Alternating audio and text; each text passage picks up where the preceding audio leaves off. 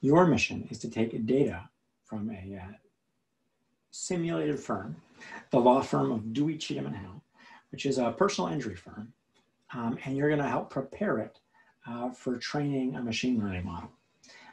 The firm has two different spreadsheets. They have a spreadsheet called people.csv and a spreadsheet called calls.csv. These files contain information on client calls, including info about the callers and whether or not the cases were actually taken. This is an entirely bizarre thing to me coming from the criminal defense world as a public defender. The notion that you get to choose your clients is something that's very bizarre to me, but it's something that happens in the PI world. And so what you got is info from people who have called in, information about their situation, and whether or not the firm actually in the end took the person on the call as a client. And what you're going to do is you're going to train a machine learning algorithm eventually, not this week, but you're going to train a machine learning algorithm to take that data and to try to codify that historic call as a take, don't take into an algorithm.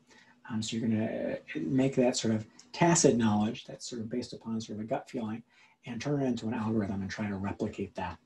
And so the first step, our step for this week, what we will work on together in class on Monday is to take these files, which you can go ahead and you can preview and look at beforehand.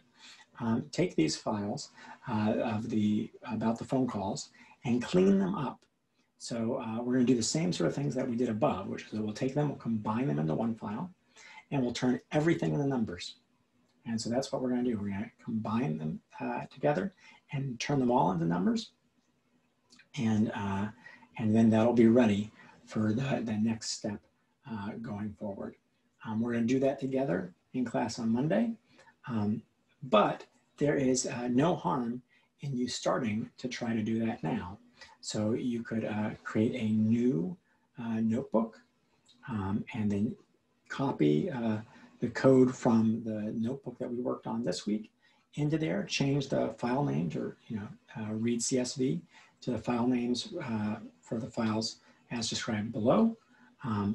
Read them in, try to massage them, try to start putting them in data frames, maybe merge them together in an interesting way, turn them into just numbers. And if you get a head start on that, I think that'll be great. If you don't, that'll be fine, and we'll walk through it all together on Monday as well. All right, thanks, and see you then.